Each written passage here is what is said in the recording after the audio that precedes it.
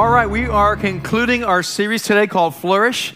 And really what's all been about is the four purposes of Cornerstone Church, and really the four purposes of everyone that calls himself a believer in Jesus Christ.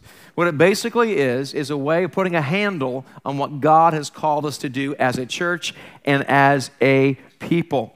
And we absolutely believe that you find your greatest fulfillment in achieving what God has called you to do when we all work together in what He's called us to do. And so the very first week we spoke about knowing God, and that the only way you and I are ever going to discover our purpose on this planet is by knowing God. Not knowing about God, but literally knowing God in a relationship.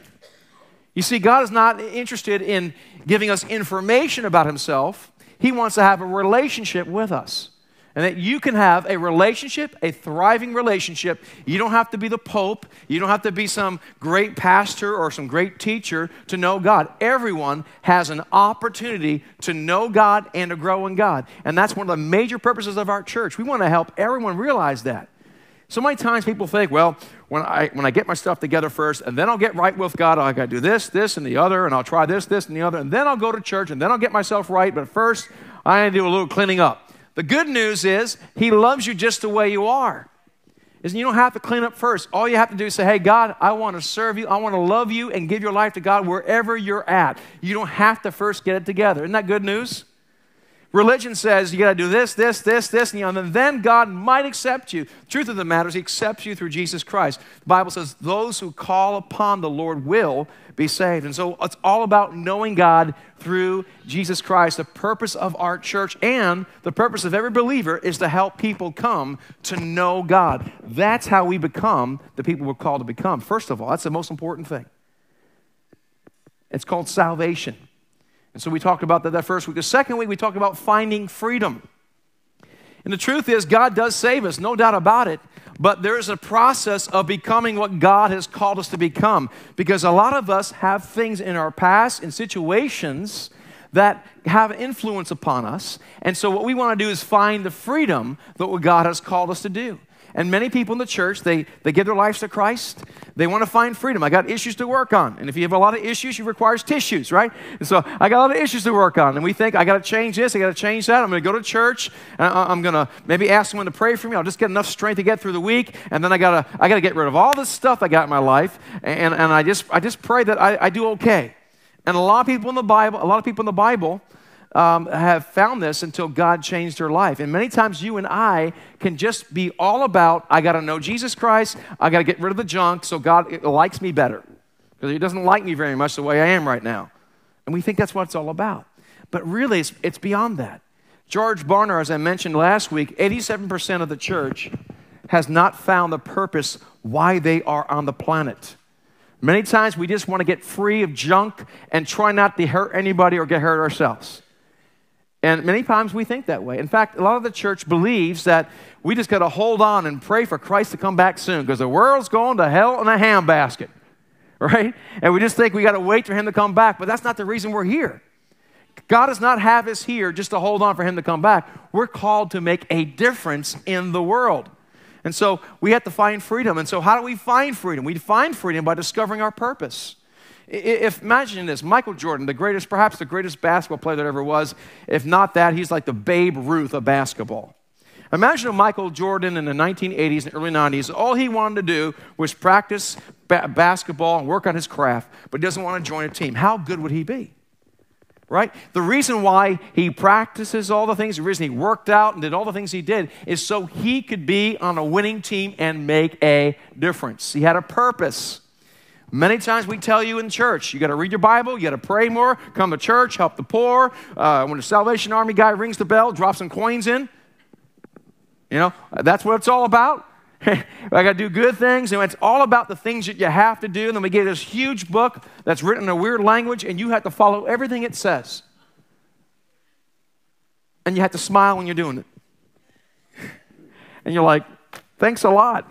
But it isn't about that. It's like a Michael Jordan or an athlete. All they're doing is preparing themselves for the game, but they never get in the game. The reason why we do all these things is that we can make a difference. And a lot of people don't know. And as a result of not having a purpose in your life, you find false purposes. Because you and I are created for passion. We're created to make a difference. We're created to have a reason to live. And if we can't find a reason, we'll find a substitute reason. And believe me, there's a lot of people out there that want to give you a substitute reason because it makes them money. It's called advertisement. So what do? It's sadly, a lot of people don't know why they're alive. And what we really want to do is discover purpose. Why am I alive? Why am I here? Why did God design me? Am I here just to make money, put the kids through college, and get a place in Florida, a condo by a beach, and die? Is that why I'm alive? You know, my uncle just passed away yesterday. 90 years old and fought in World War II. And you think about it, you know, we're all getting there. And my dad is 80, and they were here the first service. You missed them. Now they're driving home. But nevertheless, but he says it's kind of sad. My 4 sisters have died. And now my 3 brothers have died. There's only 2 left, me and my older brother. Is that all there is to it? Of course not. There is something more to live. And we need to discover a purpose of why we live, because we're designed on purpose. Everything God does is a purpose. Remember we mentioned the fact that there are accidental parents, but there's no accidental children. We believe that God has a purpose for everybody. And when you discover that, that's one of the purposes of our church, is to help you find God, know God, right? To help find freedom. And freedom happens by connecting to God and connecting to His body. We find freedom by being connected to His body. Because if you ever hurt your hand and you have a cut on your hand, you know how you get healed? Your body will heal the body. And we're called to be part of that. So we need to discover purpose. We have something called Growth Track, which is just a beginning. It's not the end-all, get-all, but it's a beginning where we help you to know God, we help you to discover your purpose and get connected. We'll talk more about that in a few moments. And then finally, we want to make a difference. You want to discover purpose. Now we discover the purpose. Now, why am I here for? You're here to make a difference in the world. Who, me? Yes, you. Well, how do we do that? You see, God always intended to have you live a life of fulfillment. That's what God wanted to do. And the Bible says in John 10:10, the Bible says the following: the thief, which is the enemy, does not come except to steal and to kill. We mentioned the very second week we had to find freedom because we are fighting against an enemy. There is spiritual forces in the different realms that are fighting to stop you from becoming what God has called you to become. And we are fighting against that. And the truth is, a thief does not come except to steal and to kill and destroy. But what did Christ come for? What do we see in the world? Killing, destroying, right? We see a lot of turmoil. What did Christ come? I have come that they may have Zoe. They may have life in its fullness. They may have it more abundantly. Now, this abundant life does not mean that we get richer quicker and have more stuff. No, it's not about that. It's about that you and I would become what God has called us to be. Living that abundant life, my friends, is knowing why you're here and becoming and beginning to do it. Where, this is the reason I'm alive. And really, God desires for you and I to know that. And make no mistake, there are different seasons of your life. And sometimes, I do want to say this, I think sometimes people get really frustrated because they have a dream to do something and they're in their 20s and they're not doing it yet and they're frustrated and they give up. But you have to understand there's God's timetable. And the beautiful thing is God will give us what we need for today to get us to the next place. One of the greatest scriptures in the Bible, as far as I'm concerned, about personal direction is found in Matthew 6:33. John 6:33. Seek first the kingdom of God and His righteousness, right? And all these things will be added. Well, God will show you day by day what you're to do. And there's different seasons or different situations. But the beautiful thing is God will show you. He will show you enough to do to get to the next place. You see, the enemy has a dream and God has a dream for your life. And God wants us to have fullness. Then why do we not have fullness in our life? Why there's so many people just trying to get by, trying not to sin, trying not to, I hope God likes me, I got a bad past. How do we really find purpose? How do we really make a difference? How do we find fullness? Well, one of the reasons why we don't find fullness is because many of us live by looking in the past. Maybe you made mistakes in the past. Well, if you're a human being, all of us have made mistakes. Sometimes we let our past cripple us from seeing our future. And past mistakes, perhaps a past divorce or divorces or situations. You were involved with drugs or you were involved with all kinds of illegal activity or immoral lifestyles and perhaps things that are shunned by people. And if anyone knew what I was really like, they would want nothing to do with me. And you had this shame and you feel like I just got to, I don't want anyone to know what's going on. And you got to be careful, of course, who you tell. But the truth of the matter is our past does not define us. Your sin does not define you. Your Savior defines you. Let me say that again. Your sins do not define you. Your Savior defines you if you give your life to Christ and ask Him to take away your sins. Your past is your past. But the most important thing is what you do from this point forward. And God has good plans for you. We define ourselves by the past. The Bible says in Psalm 38:4, my guilt has overwhelmed me like a burden too heavy to bear. I am bowed, verse 6, I am bowed down and brought low. You just have this guilt upon you, and there's no condemnation for those in Christ Jesus. He does not want you walking around with, I made so many mistakes. Now, there are a lot of people out there that will remind you of your past mistakes, won't they? I'm married to one. Well, that's another time. Why? Sometimes our biggest enemy is the past. Not because of just our mistakes, but also because of our successes.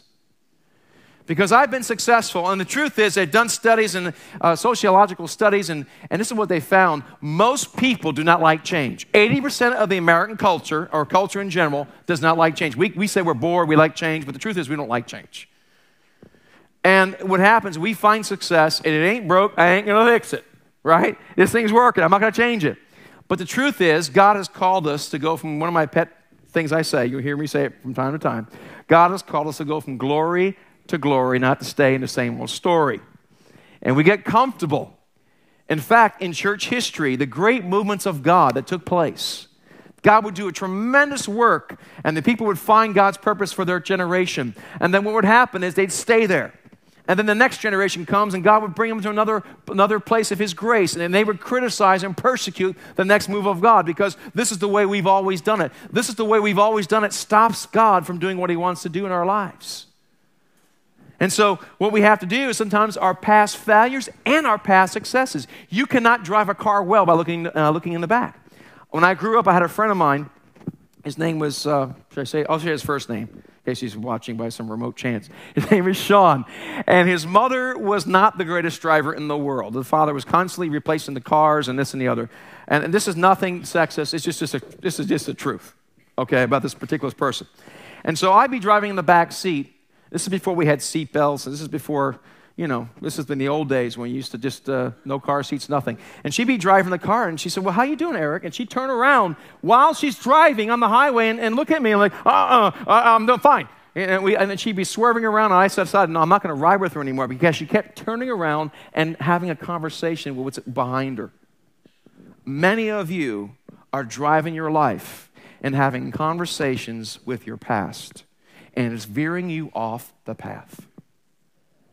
And something about the religious makeup of us from religion feels, if I feel bad about my past, God's happy with that because it means I'm really sorry.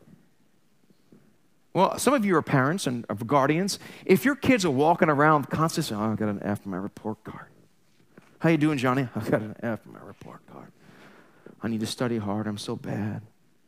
I'm so bad. I'm going to go out and play. No, I just got an F. I mean, you don't want that for your kid. What do you want for your children? You want your children to learn from it, to be motivated to change. God wants the same thing, right? And so we think it's noble to feel bad. It's not noble to feel bad. The Bible says there's no condemnation for those in Christ.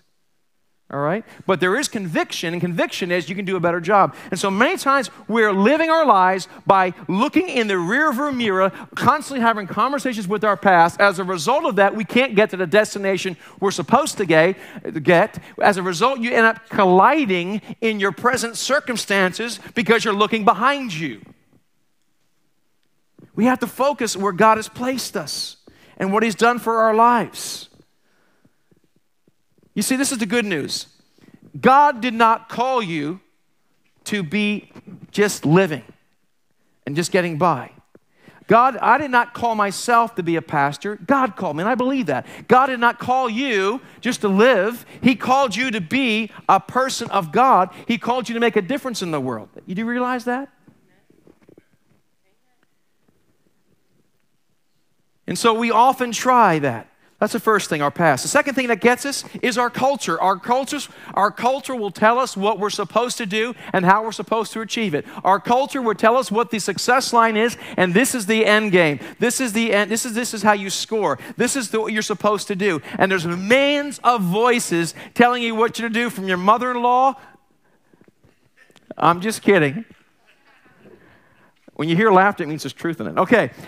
There are people that want to tell you what to do, isn't there? That the advertising agencies of America will tell you, unless you're to be successful, you need to live in this strata of society. You need to have this kind of job, drive this kind of car. Your child should be in this program or the other program. I mean, I was just talking to a friend of mine this past week in Arnold, and we were talking about, talking about pools and solar panels. Well, solar panel. If someone on the block gets a solar panel, the next day the whole block gets it. You notice that? We just copy each other. Nothing wrong with solar panels. But I'm just saying, if you drive through a neighborhood, you'll see one and you'll see a whole bunch together. We like to copy each other. We try to copy each other all the time. That's not the goal, is to be like your neighbor. And this is the problem, is this. Our society tells us so many things that you can never become what you want to become. Styles change, situations change, and you can waste your entire life trying to be what someone else wants you to be. And this is the problem. You and I don't realize that our culture affects us more than we think it does. It does. Our culture has a tremendous effect upon us. It's called secondhand culture. You've heard of secondhand smoke? It's called secondhand culture. Our culture, it affects us.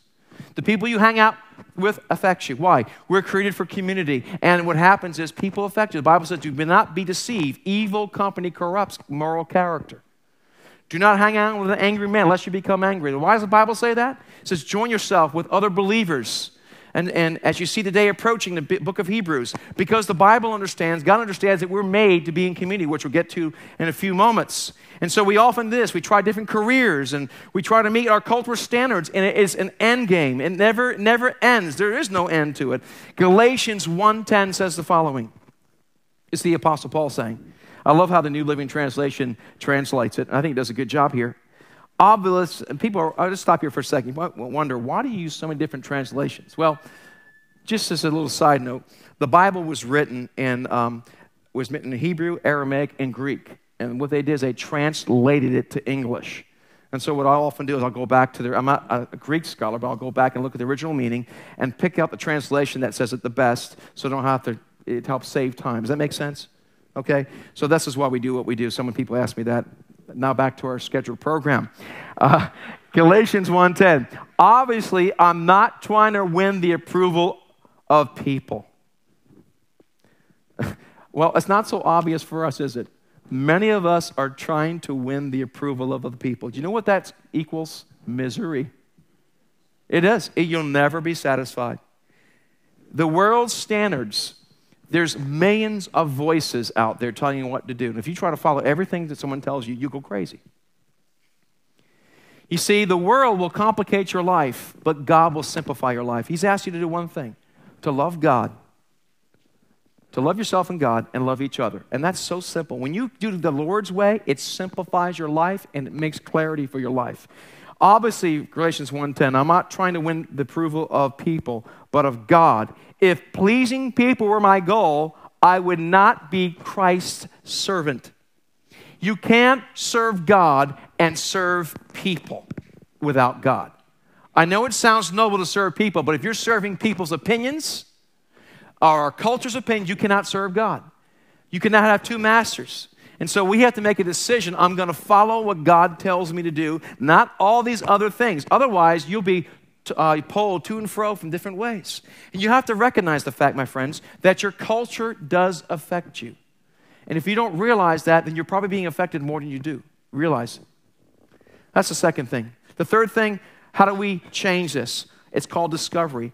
We want to find what you're good at. That's what we talked about. Find what you're designed to do. Find why God has created you, why God has put you on the planet. And the beautiful thing is this. God desires for you to be who He's created you to be. And when you and I stop trying to be somebody else and start being the person that God's created us to be, when we start competing with each other and start completing each other.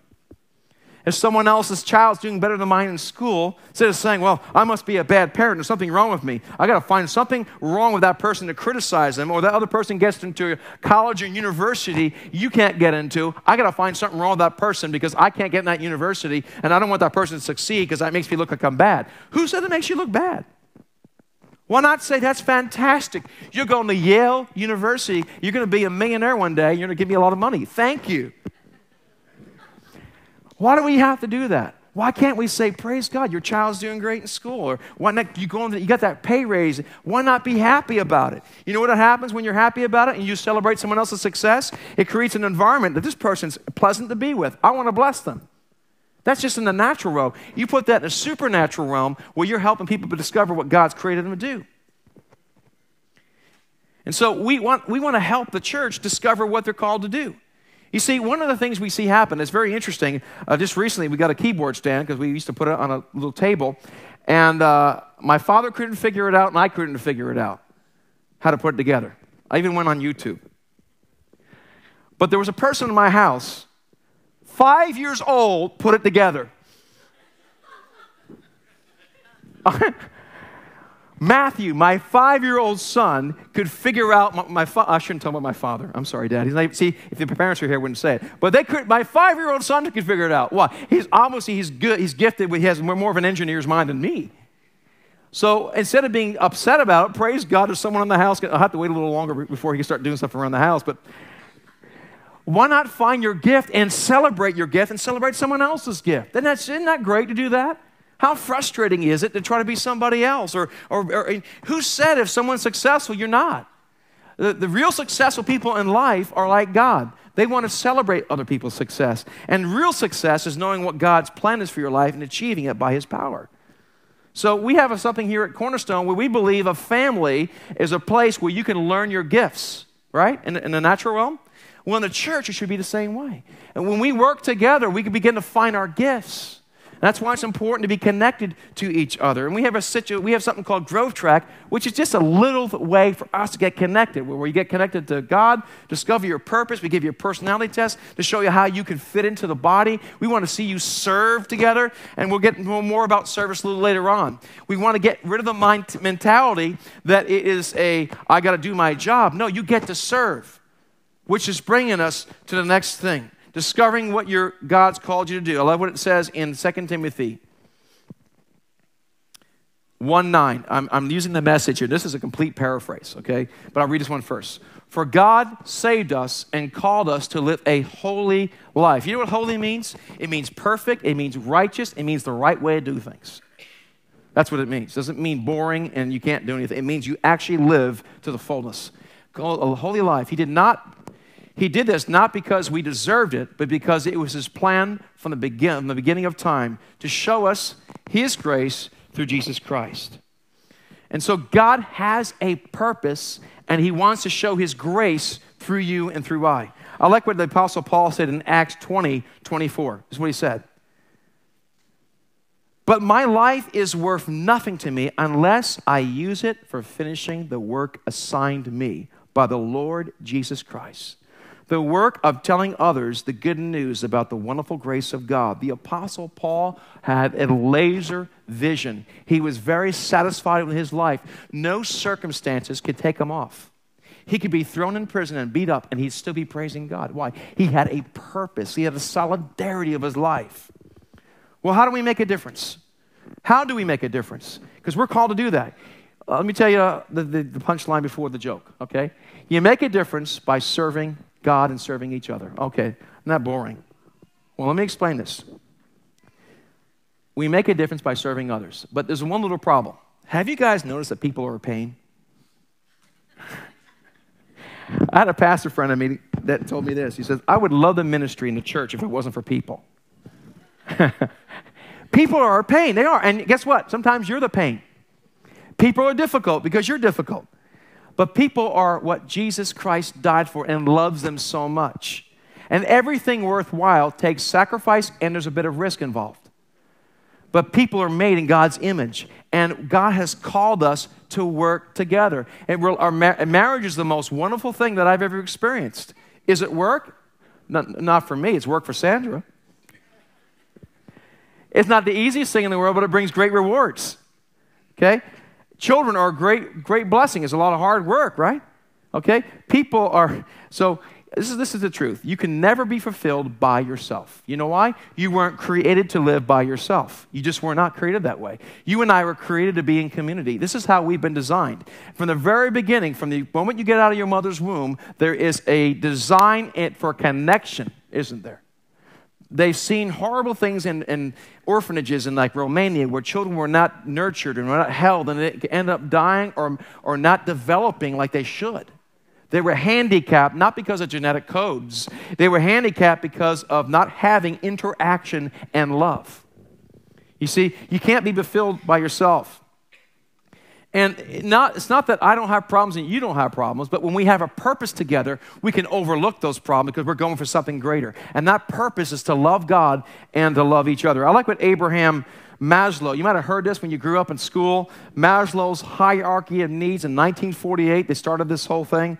And really, the truth of the matter is this, science and sociology is the study of humanity. All right, you have science. Science is discovery of what God has made. Sometimes they get it right, sometimes they get it wrong. And so science should really help explain what God has done. And there's social science. And it's very true when you look at Maslow's hierarchy of needs. What is it?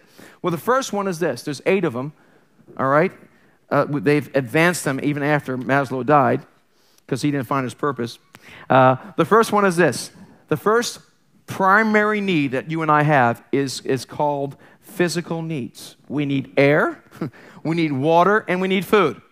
We don't care about football games. We don't care about anything else but those 2 things, don't we? We don't care about if I have a meaningful job. If you can't eat, you can't live, nothing else matters, right? So that's the physical needs. That's the first one. The second one we need is safety needs, they say. Are we protected? Do I have a roof over my head? Am I protected? Am I in a safe place? So we have your physical needs met and you feel protection, you get to the next place.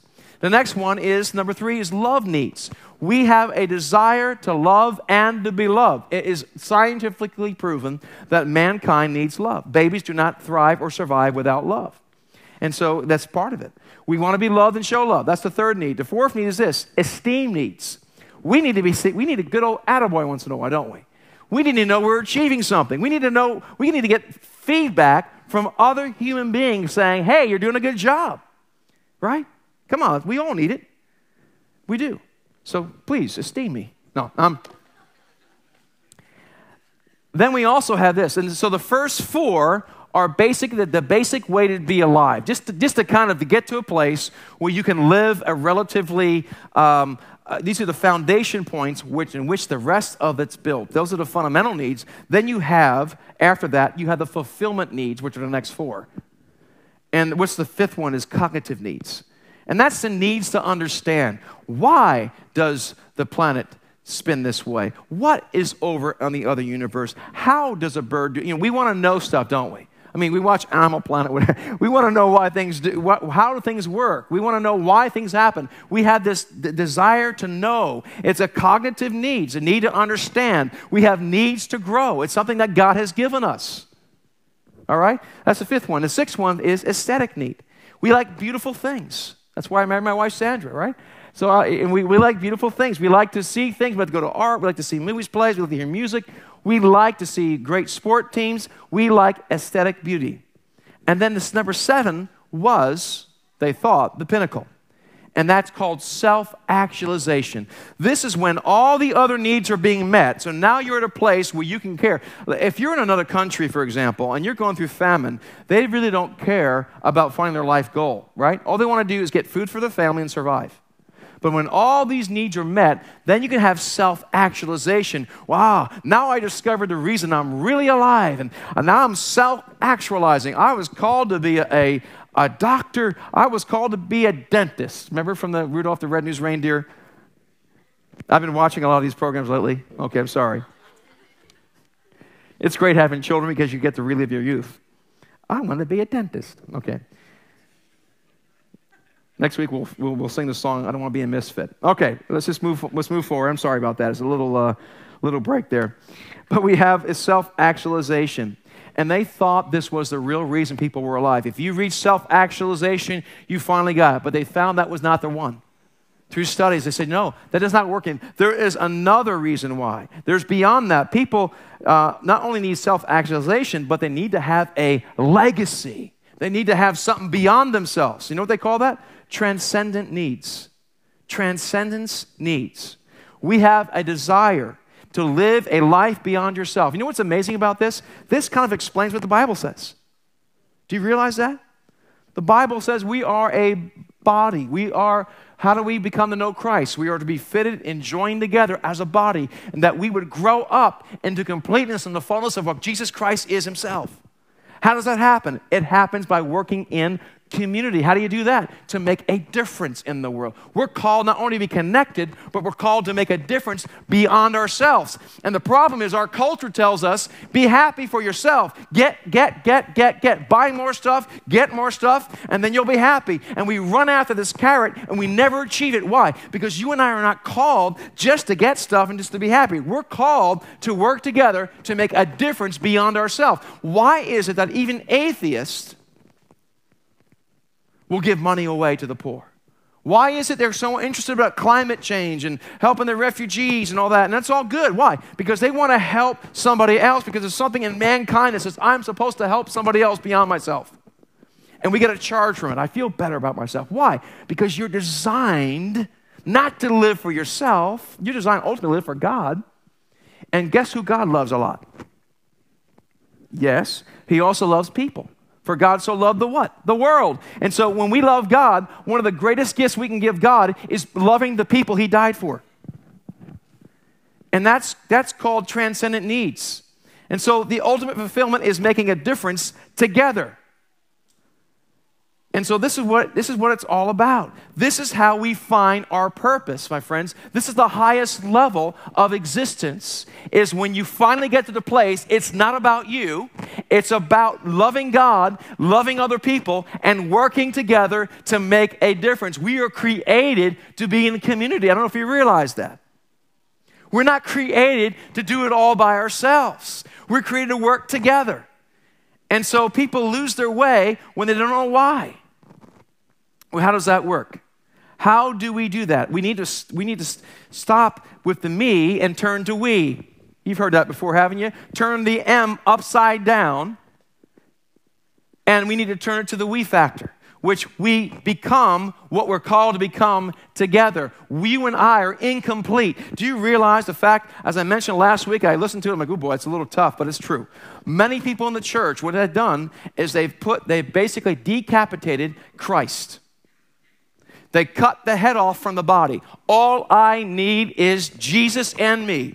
It sounds wonderful, but the truth of the matter is Jesus' body is the church here on the planet. And you and I will never become what he's called us to become until we are connected not only to the head. That's essential. Without the head, everything dies. But we must be connected to the body. How does that happen? Jesus said this, a new commandment I give you. John 13:34. A new commandment I give you, that you love one another as I have loved you, that you also love one another. By this, all will know that you are my disciples if you have love for one another. It doesn't say go out and share the gospel with the whole world by yourself. It doesn't say give your money to the poor. And what does it say? All that's good. But it says you are to love one another as I've loved you. It's out. How is the world going to like the church or become part of the church? When they see the beautiful body of Christ. When you and I become about loving each other and caring about each other, instead of competing against each other, we complete each other. Instead of trying to be better than somebody else, you try to help them become better. There's an old illustration I heard a number of years ago about a man who went to heaven and hell. And the first place he went to was hell. And he was absolutely surprised because he smelled incredible food wafting in the air. And it was beautiful. He saw this long table full of scrumptious food, but he heard a wailing and a crying. And it was horrific sounds that it just made his fear go up to the top. He got to the huge table, thousands and thousands of people. The table goes as long as the eye can see. And there's scrumptious food, steaming and fresh and ready. And people have these chopstick arms, and they're trying to feed themselves. And they're the living dead. They're skeletons that are crying out in anguish because they're trying to feed themselves, but they can't because their arms are too long. Then he goes to a place called heaven, and he sees the same sunset, sees the same table, sees the same scrumptious food, and smells the waft of the beautiful food. I know you guys are getting hungry, I'm sorry. But he hears laughter, he hears joy, he hears celebration. And what he sees as he gets closer, he sees the people with the long chopstick arms feeding each other instead of trying to feed themselves. Now, I know that's not scriptural, but the illustrating point's a good point. That you and I are designed to bless each other and love each other. And it works tremendously when we're connected to God. Now, it says in Matthew 16:18, "Now I say to you, Peter," which means rock, "upon this rock I will build my church, and the powers of hell will not conquer it." It does not say, Peter, all by yourself, you're going to conquer. It says, no, Peter, on this rock I will build my church. Ecclesia, those that are called out, people working together. And what's God's desire? Do you know what God's desire for your life is? I don't know if it's in the scriptures there. John 15:8 says this, "When you produce much fruit, you're my true disciples, and this brings great glory to my Father." From the very beginning, the Bible says, be fruitful and multiply and subdue. God wants us to be fruitful and multiply his purposes on the planet to make a difference. You see, you and I are called not to live by ourselves. Now, this is the beautiful thing. Everyone can be a smashing success in the kingdom of God. Once you get your eyes off your neighbor and trying to be your neighbor or trying to be some other thing, and you start saying, God, how have you designed me? God, I want to be the person you've called me to become. And our purpose is to make a difference in the world. And this is the truth. I can criticize the church. Well, the church in America today doesn't do this. The guy on TV does this wrong. The girl on TV does this wrong. And the church needs to go back to this. And I can criticize all the churches in the United States, and that's fine. That's great. It doesn't do much good. But where's my best effect? For the church I am part of. What's the church I'm a part of? Cornerstone Church. And same thing with you. You're a part of this church. You can't affect churches across the world, but what you can do is make a change here. When we all work to make a change here, and we love each other, what it does, it creates a place where people begin to find their purpose, are encouraged to make a difference in the world, and we help each other become what God's called us to become. And yes, we can change the world. Let me ask you a quick question here this morning. How many people believe that the answer to the world is for people to find Jesus Christ? Okay? 2 of you. Thank you so much. We have a lot of work to do, honey. No, I'm sorry. No, I'm just kidding. Let me ask you a question. How many of you came to Jesus Christ because you went to a stadium event and heard an evangelist? Just look around. There's not one person here this morning. How many of you came to know Christ because of a person on television? Okay, 1 or 2. How many of you came to know Christ because of a personal friend or a family member? Look at that. We have this idea in our mind that you need to be an evangelist. No. Do you realize that if you change one life at a time, that's how life changes? Do you realize that if you and I will love each other well and be a church? Now listen, we're not talking about an exclusive club. No, what it's about is we are about people discovering God. What's the best way people discover God? The best way people discover God is when they see a loving community that loves God and loves each other and welcomes new people and has potential and beliefs. When you love God, you will love people. If you don't like people, there's a problem in your relationship with God. Let me say it again. If you have a hard time loving people, there's a problem between you and God, because God is crazy about people, so crazy about people that he did something extraordinary. He decided to leave heaven. He decided to become a man, and he decided to come down to our level and to die and become one of us, because he is so crazy in love with you and I. And if you and I love God, we should love people. And the beautiful thing is this.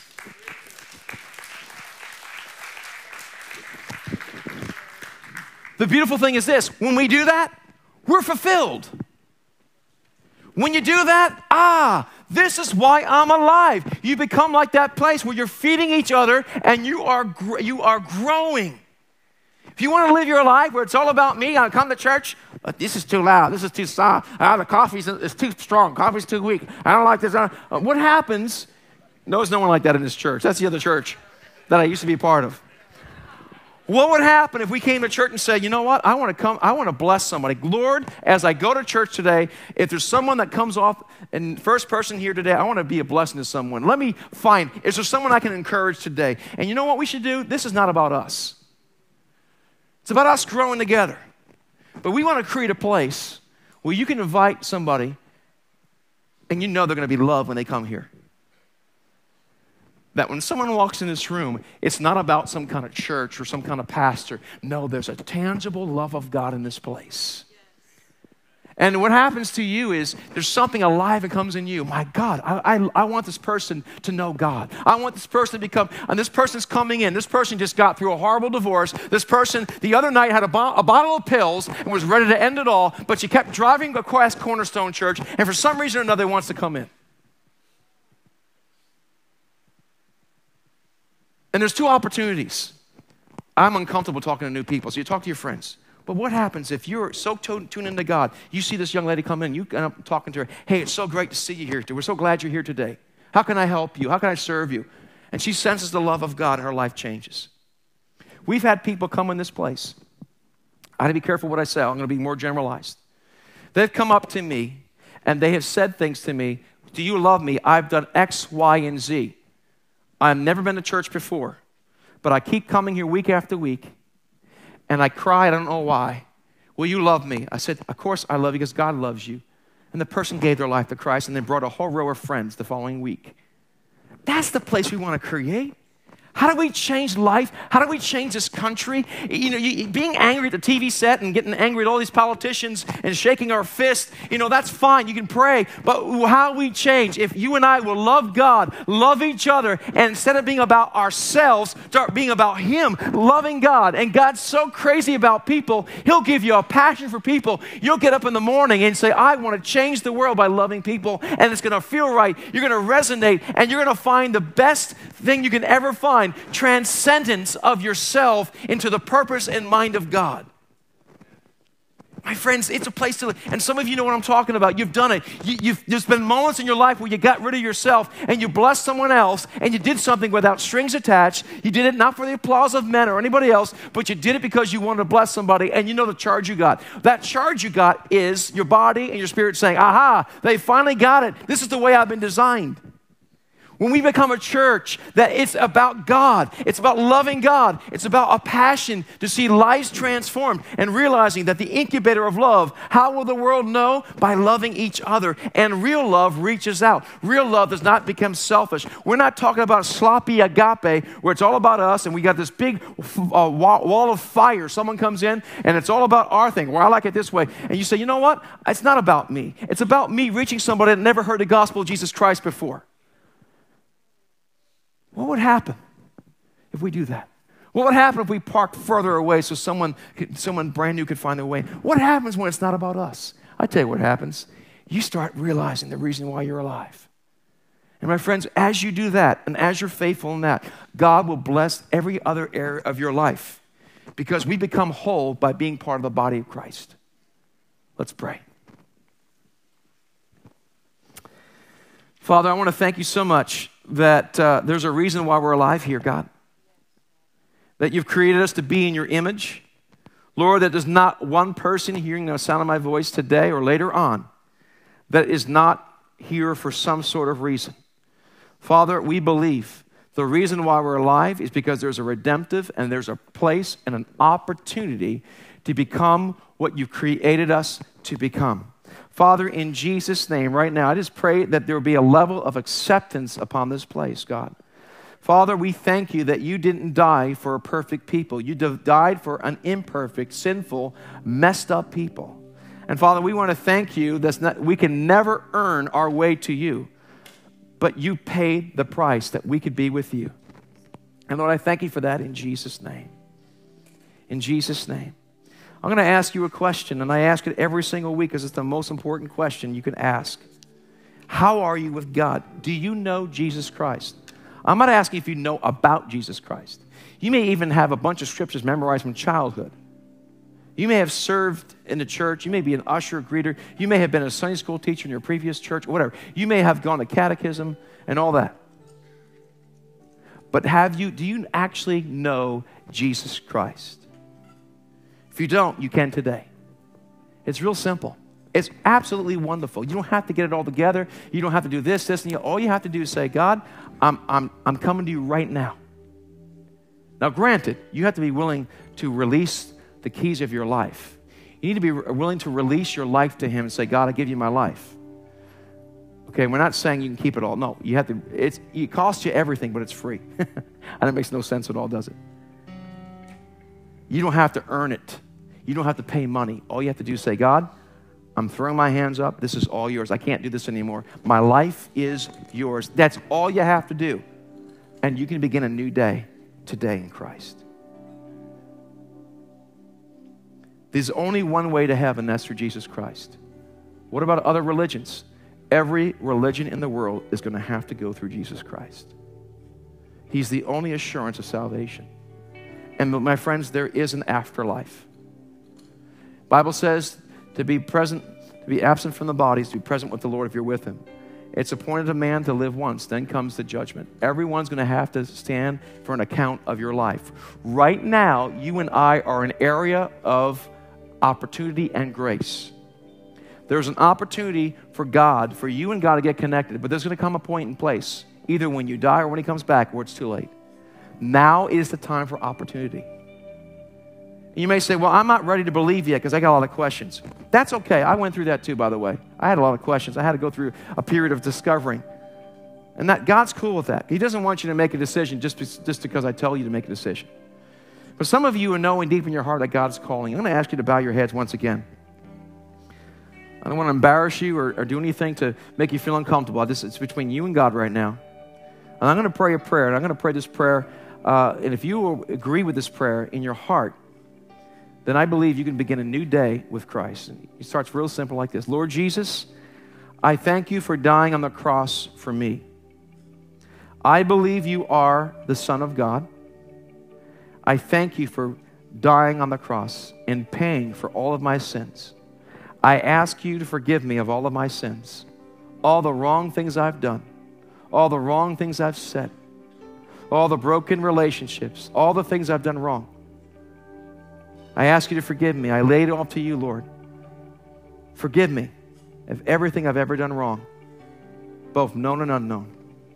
And this day, I finally am tired, and I recognize the fact that I want to give my life to you. I want to achieve and become what you designed me to become. I hand over the keys. I hand over the deed of my life to you right now. Come fill me right now. And by your power and by your help, I choose to follow you all the days of my life. With every head bowed, just quickly, can I just say, quick show of hands? Say, Pastor, that was me this morning. Anyone this morning? Say, Pastor, thank you. Anyone else? Just so I can help pray a little better for you later on. Anyone else this morning? Say, Pastor, that's me. Okay, thank you. Let's have another prayer here this morning. Let's pray for a purpose. Father, I want to thank you for Cornerstone Church. I want to thank you for these beautiful people that are here this morning. I want to thank you that every single person is here for a reason and a purpose. Father, I ask in Jesus' name that all of us would get to the place where no longer will it be about us. But Father, we recognize we are designed to be in communication, and we're designed to have a relationship that's surrendered to you. We're also designed to work together for a cause greater and bigger than ourselves.